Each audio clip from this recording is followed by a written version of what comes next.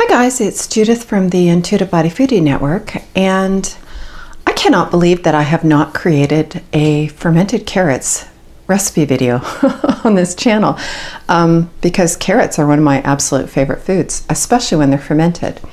So today, infinite possibilities with carrots. Come and I'll show you.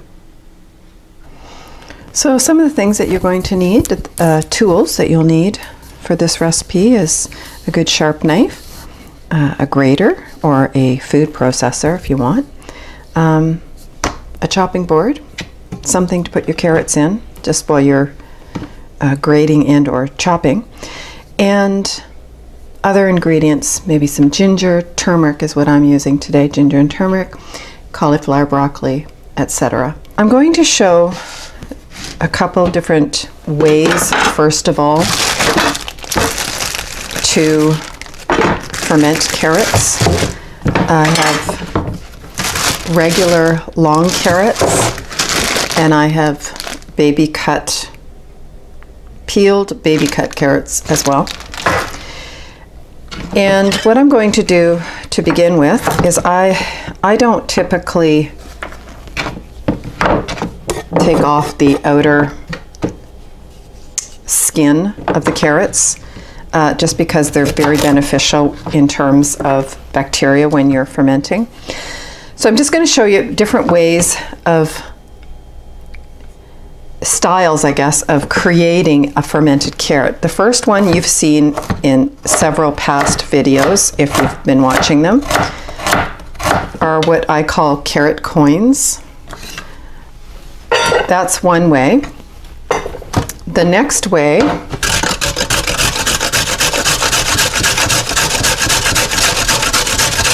like I said, you can use a grater or a food processor. The next way is to simply grate the carrot. Another way is, you've all seen matchsticks, whether they're quartered or you can make tiny little matchsticks.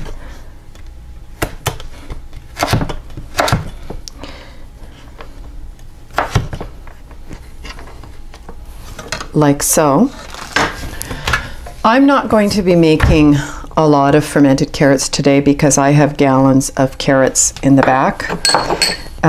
Suffice to say, and you can make these even smaller, depends on how skilled you are at creating even tinier matchsticks, either with a knife or with another, like I said, a food processor tool, etc.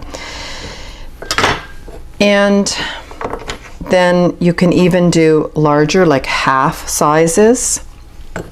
And of course, you can also,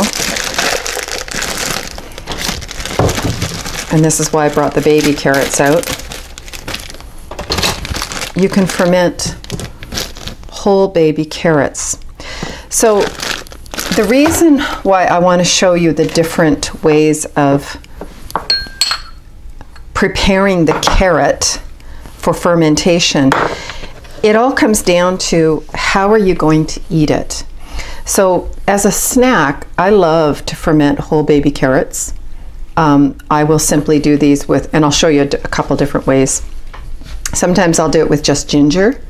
Sometimes I will do it with ginger and turmeric.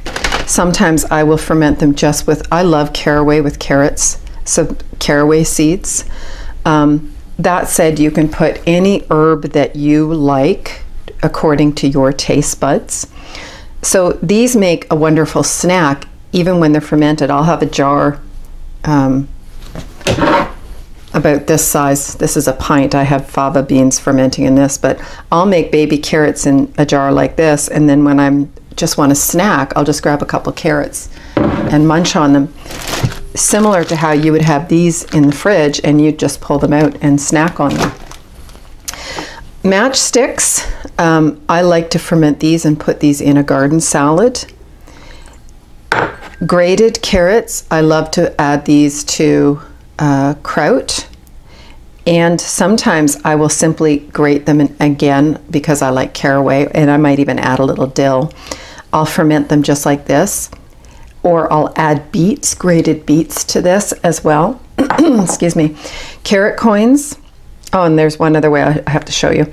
Carrot coins. I might add these to broccoli and cauliflower. I might add this to cubed beets, or again, I might add it to like a ginger and a turmeric, and again, whatever seasoning that you desire.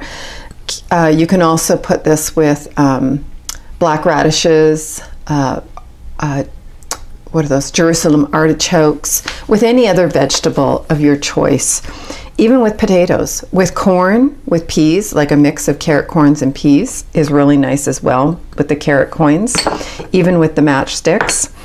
The other style, obviously, and I forgot to show you this one, is where you just simply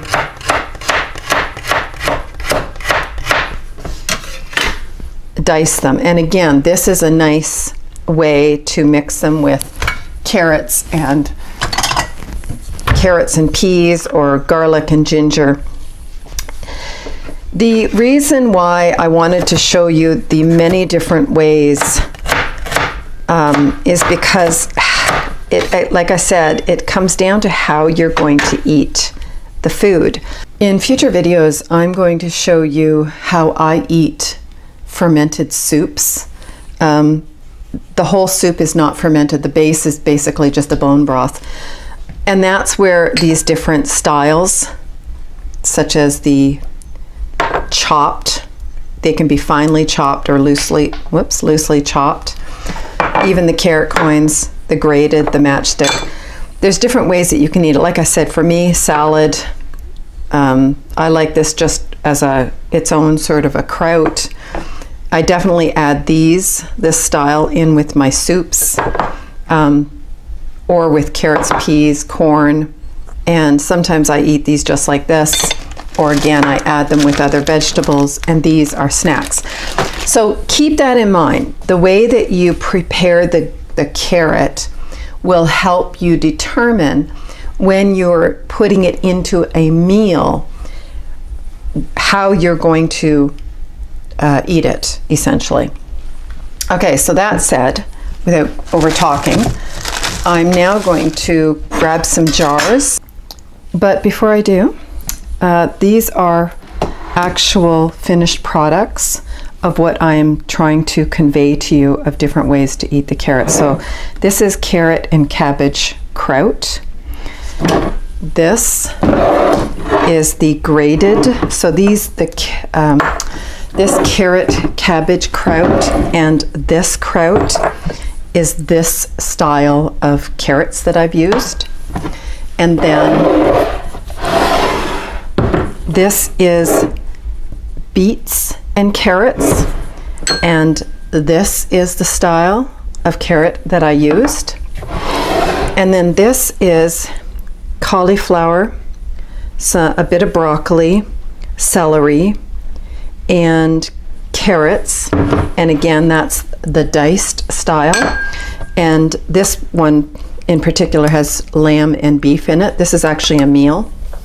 When I'm a little too lazy to prepare something, I can just grab this and eat it. Some of the herbs that you can use, I've kind of alluded to. So I have caraway here. You can use cumin and or coriander. You can use any type of curry, anise seeds, dill, rosemary, fennel, and parsley, obviously, celery seeds, that type of thing. So today I think what I'm going to do is I'm going to, I don't have any lotus root. I like lotus root and carrots, and I also like bamboo shoots and carrot matchsticks. So that's what I'm going to start with right now. Here I have some some bamboo shoots. These are in water. They're already pre-cooked. So I have the matchsticks all pre-cut with the bamboo shoots. And now I'm going to add a tablespoon of just plain old regular sea salt. You can really use just about any salt. In fact, I think I'll add a little more. And anywhere from, because this is, let's see, this is almost, if I pound this down, it'll be four cups, which is a quart jar. That said, however, this is 6 cups loosely packed. Minimum for a quart jar is a tablespoon of salt.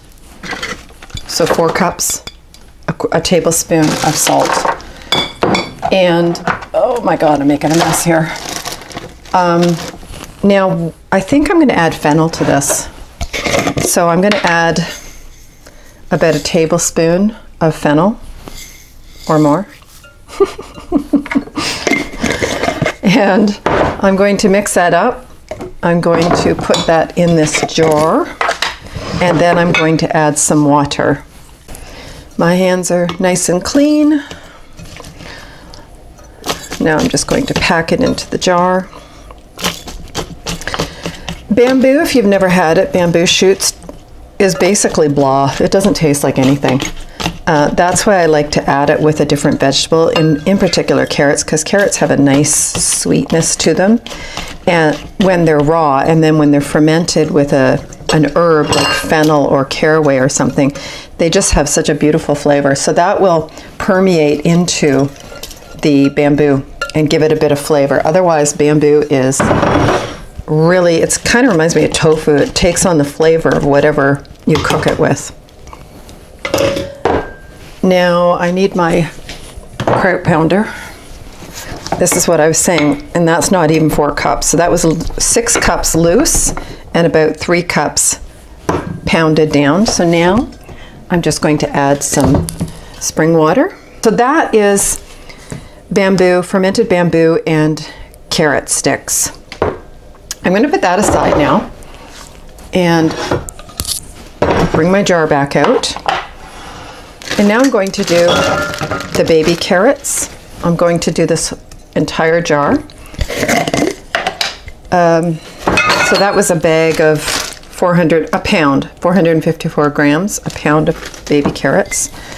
I'm going to add, again, about a tablespoon or more of the salt.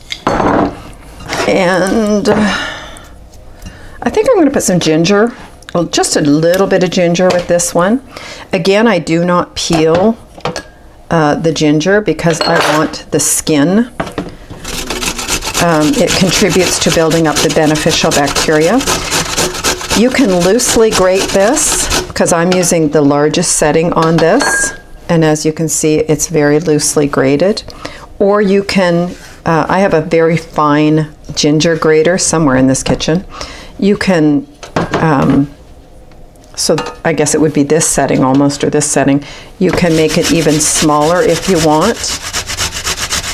Depends on, because I will eat this as I eat the baby carrots. Or what I'll do, and I'll show you in a future video, I save the brine and I add it to my fermented soups. Like I said, I have a lot of videos coming up to show you how to eat fermented foods and how to make these fermented foods. So that's about enough for that little bag of carrots. That's enough ginger. And I have the salt, and I think I'm going to put a little bit of, something tells me I want to put cumin in this one. A pinch of cumin.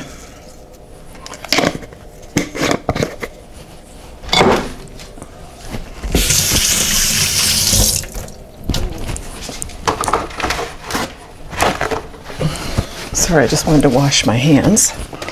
And again, I'll kind of mix that all up. Now I will simply pack this into the jar.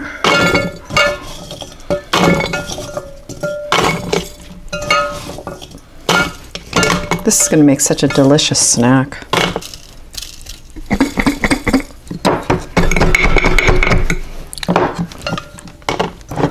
Sadly, I'm the only one in my house now that, because my daughter's living with her father, I'm the only one in the house that eats ferments, which is why I don't make a lot anymore, because, like I said, I have gallons and gallons that I made last winter in the back room, and I don't have the biggest appetite, so unfortunately I cannot make tons of it because otherwise it'll just all go bad. So that's all I'm going to put in there. Now I'm going to fill it with water. Again, some good quality spring water. I don't recommend tap water unless you live in on a well, but that's my point of view, and it's simply because people pour medicines and paint thinner and oil and God only knows what else in the water system. And even though we have wonderful water purification plants, I'm not under the impression that they take that stuff out. So better to be safe than sorry. Not to mention all the fluoride and stuff that's in it, right? This is fermented baby carrots.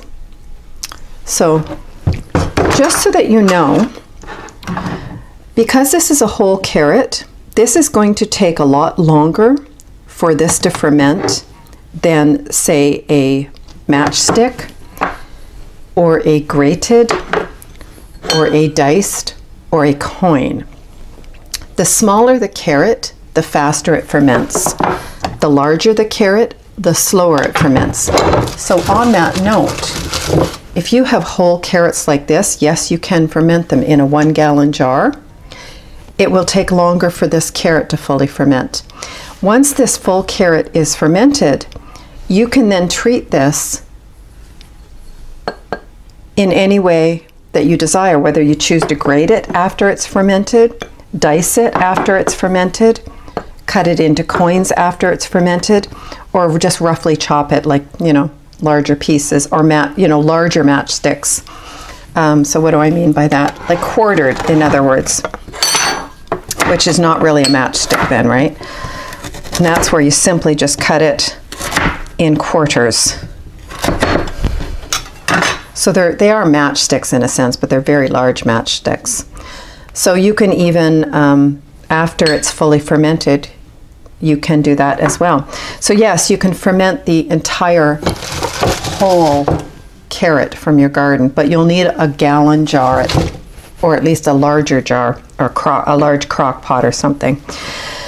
Okay, so those are those two recipes. And now let's move on to, well, I have these. Let's chop them. I'll chop the rest of this carrot off camera and come back in a moment. Just going to make a little wee bit, probably for a small jar. I don't know, one of these jars. I'm going to add some of the turmeric. And again, I'm just going to loosely cut this. And in fact, this particular one, I'm going to make into coins, turmeric coins. And I'm going to add that. And now I'm going, just a little bit. And I'm going to add about a teaspoon of salt, just because that's such a small amount. Now, because I already have, what do you call it, raw turmeric in this, I'm going to now add a pinch. I better get a spoon or else my fingers will discolor. I'm going to add a pinch, so that's about a half a teaspoon of curry powder. I believe that's Madre's curry powder, but it might be my South Indian curry powder, I'm not sure. And mix that up, pack it into a jar. I think this size of jar is probably the best one.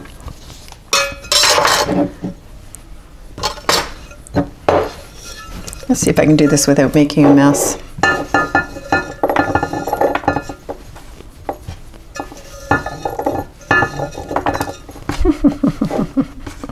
Oh, my body's telling me it wants ginger in this. Okay, so I will add just a tiny bit of grated ginger to this in a moment. Yo, yo, yo. Somebody needs to make one of these with a smaller spout if you're an inventor, so that we can put these into smaller jars. And now add all that yummy salt and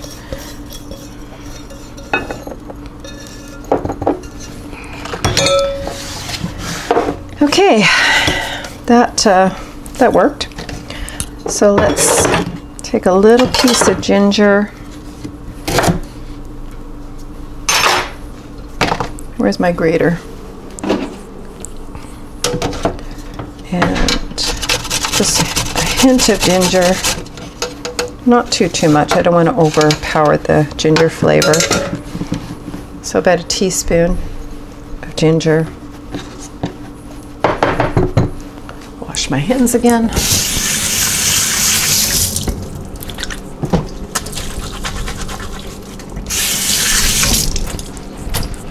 And dry them. And now let's add some water to this.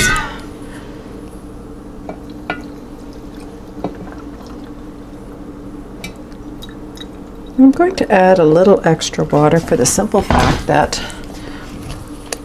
I use the brine in my soups. And there you have diced carrot, ginger, turmeric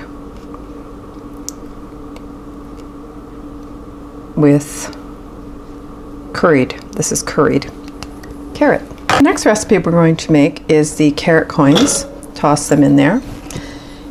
This is going to be a garlicky dill carrot coins. So I'm just going to get some garlic that I have here and loosely chop it and throw it in with the carrots. I don't like those little ends. Again, you can grate the carrot, or the garlic. You can put the garlic in whole if you want.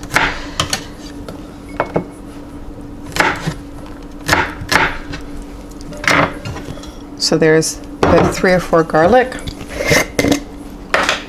I'm now going to add approximately,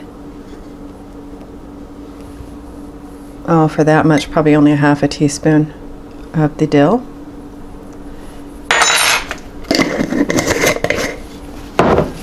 And I put salt in that, right? Yes, I did. Okay.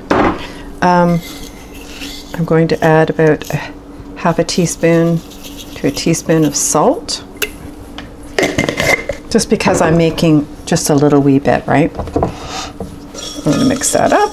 You don't have to mix it. I mean, you can just throw this all in a jar. The water dissolves the salt, so you don't need to be overly concerned with that. And now I'm just going to add this to the jar. Make sure I get all that salt.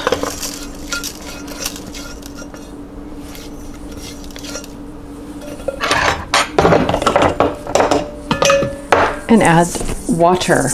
So I know many of you are going to, especially if you're new to fermenting, you're going to ask me if you can use water kefir or fermented whey from your yogurt, or why am I not covering this with a lid or a cabbage leaf? I don't need to.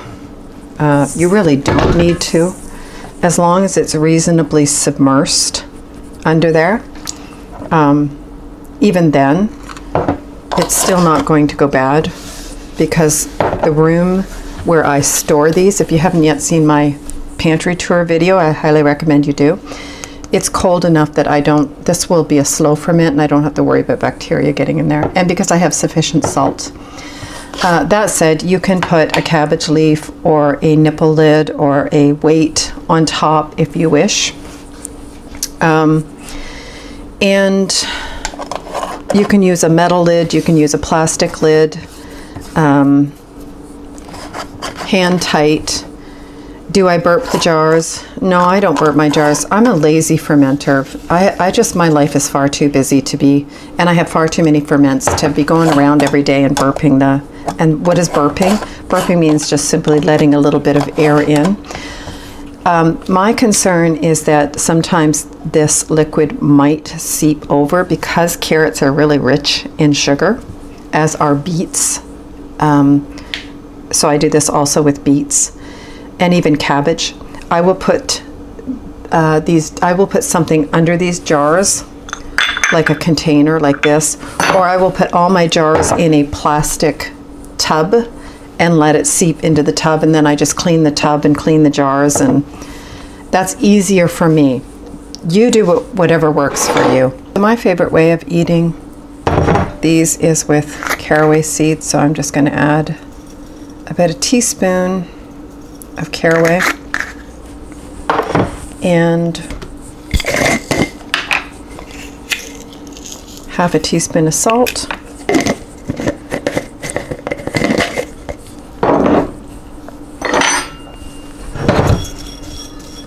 This one is going to be incredibly simple. That's all I'm going to add.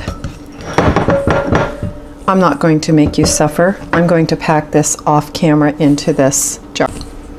Voila, and I packed it down. So now I'm just going to add some water.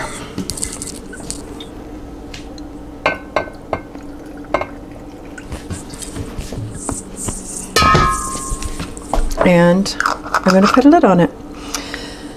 The reason why I like to use salt water, because I was referring to the fact that you could use fermented whey or water kefir as a starter, right? Or in place of salt water.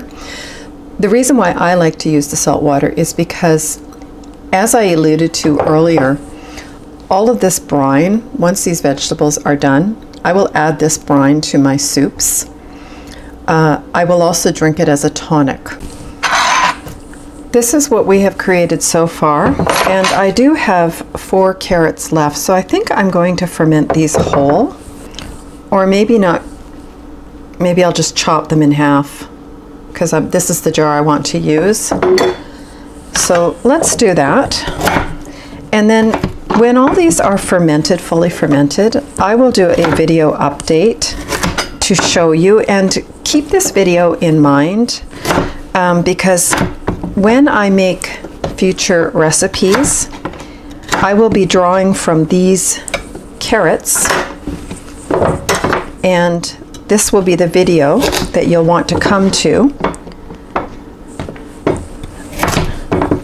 make these for those recipes.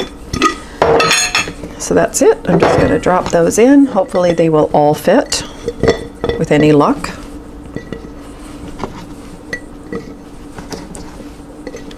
Perfect. Awesome. This is I think this is a Bubby's jar. I had pickles in this at one point. Again, I'm going to add a full tablespoon. Actually, I'm going to add a tablespoon and a half to this jar, just because I know that this is going to take a while to ferment, and I'm going to leave it. I'm not going to come back to it anytime soon. Ooh, okay. And apparently my body wants to have rosemary in this. I've never tried this one before, so this will be interesting. A half a teaspoon. This is a mix of, I guess, whole and ground rosemary. I think this is from my mother-in-law's garden, if I'm not mistaken.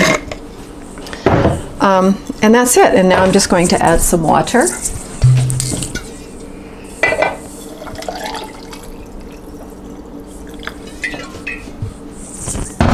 Always leave a little bit of headspace. You'll notice even in this one, I left about, I don't know, what's that, ½ an inch to 1 inch of headspace.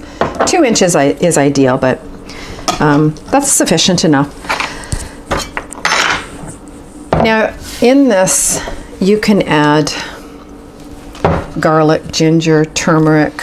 You can add, if you want to make a full gallon, you can add some cauliflower, broccoli florets. You can add chopped or sliced lotus root, water chestnuts, whole water chestnuts, or sliced water chestnuts. Same with the carrot coins.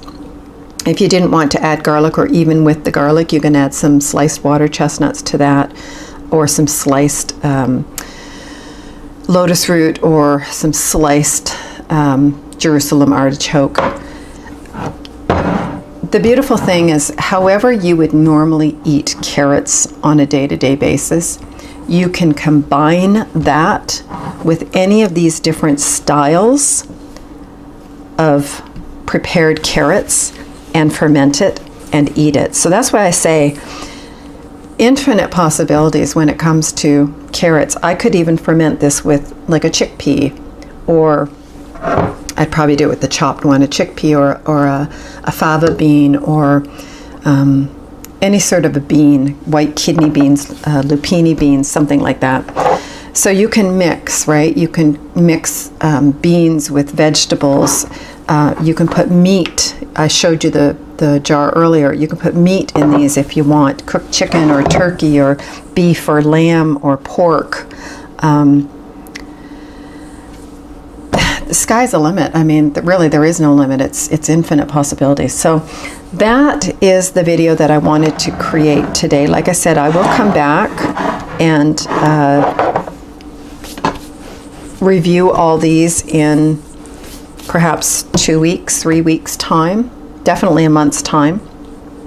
These I know will take at least 2 or 3 months to fully ferment. This one will be ready probably in about 7 to 10 days if I leave them out in the counter like this. My back room is cooler, so even this might take a little bit longer. It might take a couple of weeks for it to ferment because it's cool enough like a fridge. It's not cold, but it's cool like a fridge. So I will come back and show you what this looks like. I might just take a snapshot of it and post it on the community page, a before and after, to show you what it looks like, because the carrots do change color, and so does the bamboo shoots, just so that you can see what it looks like. Regardless, I will come back and give you a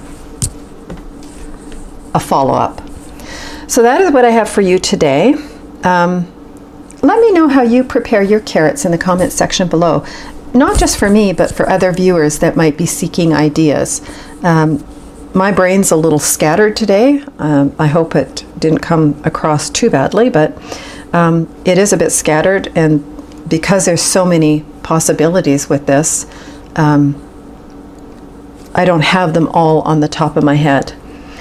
I tend to lean towards favorite ones that I know my body likes. But that said, like I said, if you have a recipe that other different types of vegetables that you add to these, put that in the description box below. Greatly appreciated. So that's what I have for you today. Carrots, infinite possibilities. Thanks for watching. I hope you like this video. If you do, please like, share, and until I see you in a future video. Ciao for now.